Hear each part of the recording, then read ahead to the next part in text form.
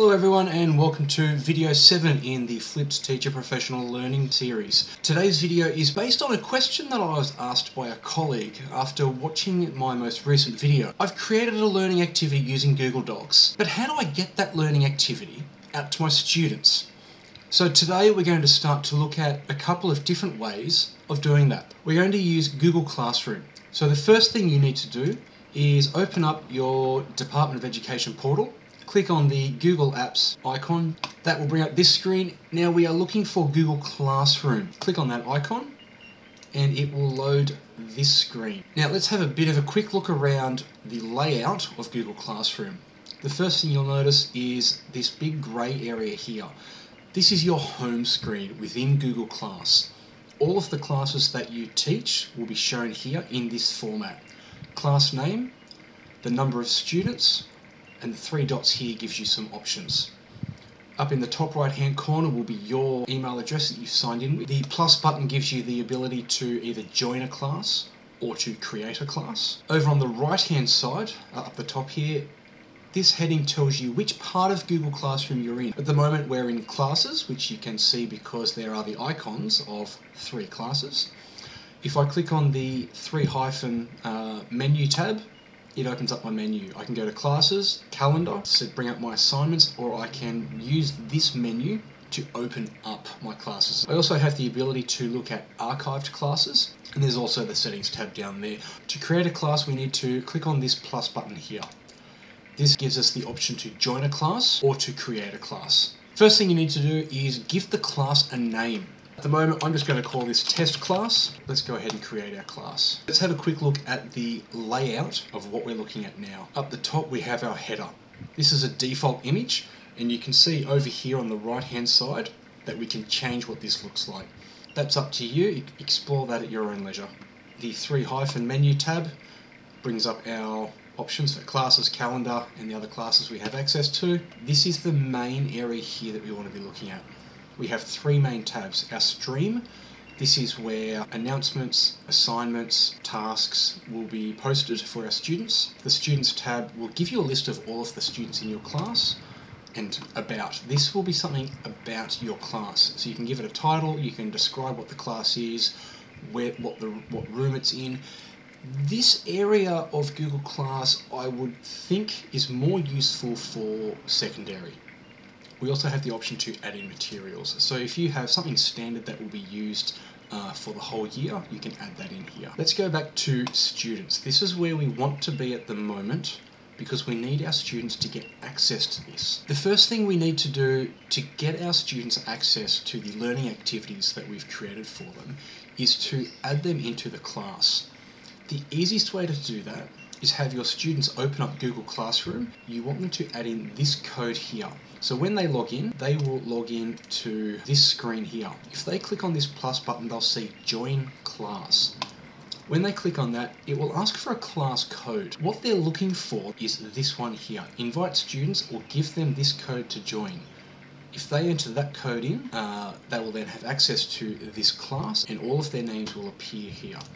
Let me show you what that looks like, and I can see here all of the students listed. You can see the email address that they have used to join the class, and I also have some other options. I can sort by first name or last name, and I can remove, I can email, or I can mute whatever they're saying. I also have the option to allow students to do certain things. The way that you set that up will of course depend on how you want your class to function. So students, get them to join by giving them this code. They'll put that code into the join class option and then they'll have access. So now we've got our students enrolled in our class that now have access to the learning activity. This plus button down here in the bottom right hand corner, this gives us a range of options. We can create an announcement, we can create an assignment, we can create a question, or we can reuse a post. But let's look at creating an assignment. So if we click on the plus button, select create assignment, this is the box that comes up. We need to give the assignment a name. So I'm currently teaching my stage 3 students about note taking. So I'm going to call it that. Description of assignment, that's optional. I do think it's a valuable thing to put in though. It's going to call that test for the moment. I can give it a due date and I can be really specific. I can give it a due date and time or just a date. Click on the calendar icon, it brings up the calendar. Let's set this as being due for the 22nd of October. All I do now is click on the 22nd and it's changed it to October 22nd. Time optional, click on the drop down arrow and I can now go in and I can select when I want that due. Save. The next step, I have 4 options. I can either upload a file to attach by clicking on the paperclip.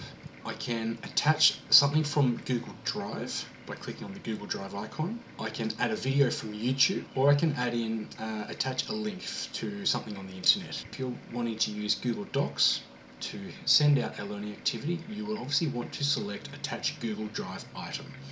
So let's go ahead and click on Google Drive Item. It then brings this option up here, Insert Files using Google Drive. It is up to you now to find where you have stored that particular learning activity, and this is where your organisation of Google Drive will be quite important for ease of access. I'm just going to grab a quick document, I'll double click on it, it inserts it in.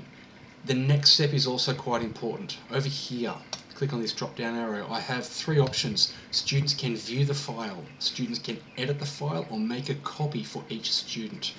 Generally speaking, if it is a learning task or it is something that the students will be required to interact and to modify, you will want to make a copy for each student. What that does is every student that's enrolled in your class will find in the class folder in their Google Drive, they will have a copy of this document for themselves. If you set it to students can edit file, all of your students, let's say you've got 30 in your class, all 30 students will have access to edit that one copy of the document. Generally speaking, you don't want that. You're looking for something from every student, which means you want to make a copy for each student. If it's simply an announcement or some information, an FYI, you can just simply put students can view file. So let's go ahead and click make a copy for each student. So I can now go ahead and either assign the assignment or I can save it as a draft.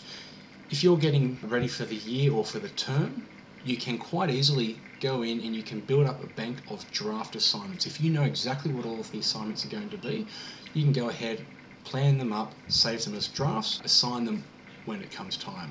So let's assign that task. Assigning.